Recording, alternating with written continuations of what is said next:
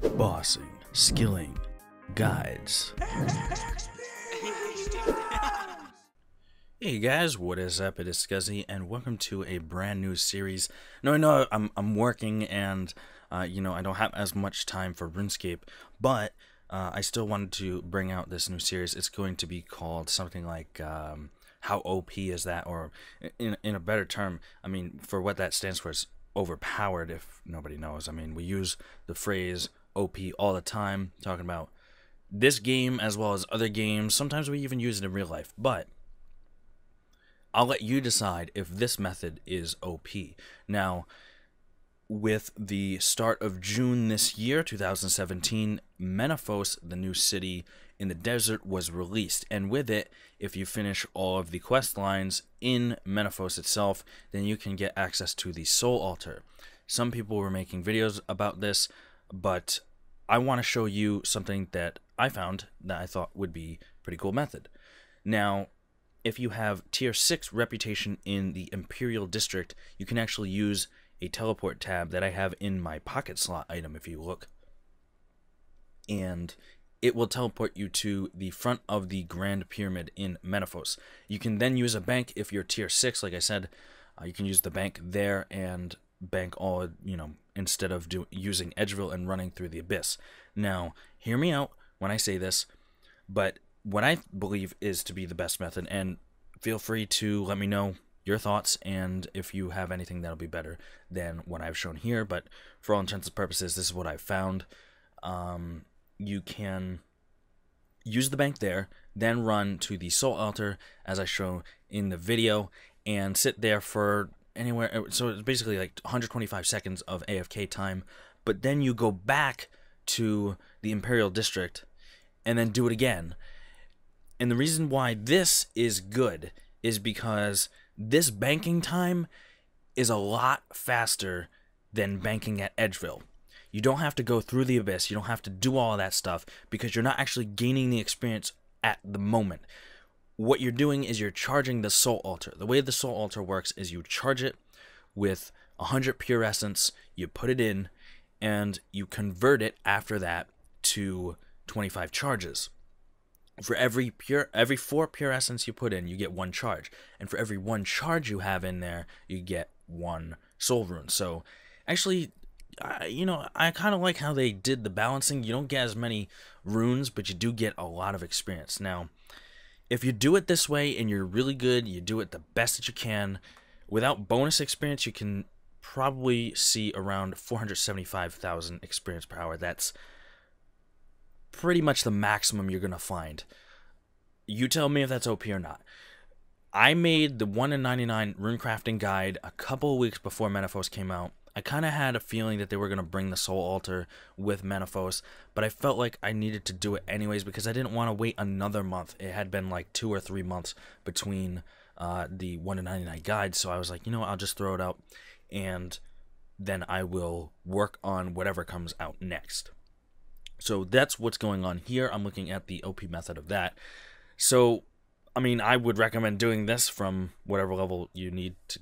I don't even know what level you need, but from that level to 99, I would actually recommend doing soul runes. If you don't care about, like, if you care about overall efficiency, I would say do this. So let's get into the nitty-gritty of the actual method. It's very, very similar as opposed to Abyss RuneCrafting rather than RuneSpan. You have the action bar set up for all your stuff.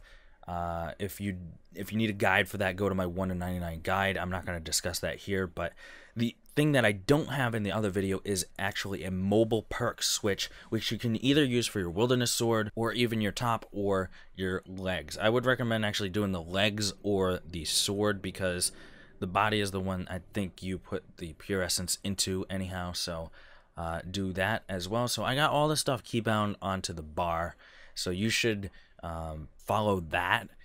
You know, you can move it a little bit, but I wouldn't move the pouches too much because you need to have them in a specific order to be able to get all of the pure essence in there. So you want to be able to bring 100 pure essence to the Soul Altar. And if you're already at Soul Altar stuff, you probably have access to all the things that I have here. Most likely, I mean, if you're going for 120, you pretty much definitely have all that stuff.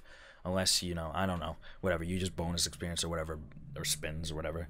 But so you run from the bank to the soul altar, which is shown in the video. And I mean, you can kind of tell in the video where I'm surging and stuff like that, but I would search once through the first gate, and then another time through the second gate. And when you get to the soul altar, I would go into the waterfall, or the fountain. Sorry, not the waterfall. Into the fountain, and then surge. But just after you surge, I would put on your ethereal legs, because you need the full ethereal outfit. I'm saying it wrong again. I don't care at this point. But you need that full outfit to get into the soul altar once you've opened the soul altar. So you can't wear your whatever, your mobile switch when you're going through the actual altar. You have to wear that full set there. So once you get in there, you charge it for 125 seconds, then you bank again. You do that until your thing is fully charged, and then you'll bank again. So you go and you charge your first 25, then you charge 25 more, so now you're at 50. You charge another 25, so now you're at 75. You go and you charge another 25 more, and then you bank again. So you do 4 trips at first, right? Then you go and you use the Wilderness Sword to teleport to Edgeville, bank at Edgeville, have a different preset because you want to have a demonic skull as opposed to the tablets that you have. Also, I should note that it takes time. These tablets are not tradable, but it doesn't matter because it only takes like 3 seconds to make each one of those tablets, and you save way more than 3 seconds when you're doing this method. A really fast runner in the Abyss will get a 46-second lap. Most of you probably won't get the 46-second lap.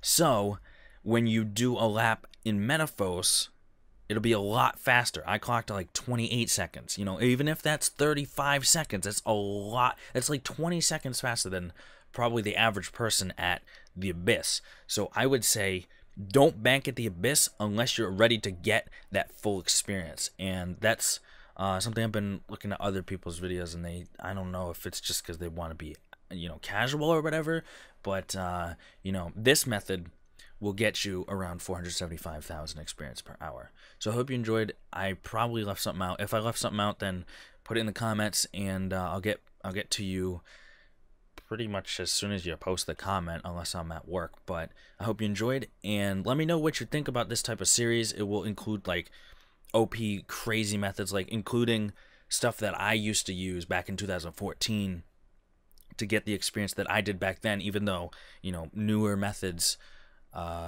exist. So it would kind of look into the history of what I did for my experience back then, but also it would give you up-to-date OP methods.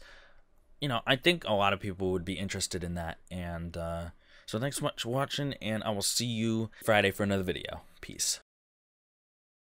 Thank you so much for watching the video. I hope you enjoyed it. Hope you have a great day. Follow me on social media and subscribe for more. Peace. Lions roaring in the morning sun, searching for a longer day. People feeling like the light has just gone.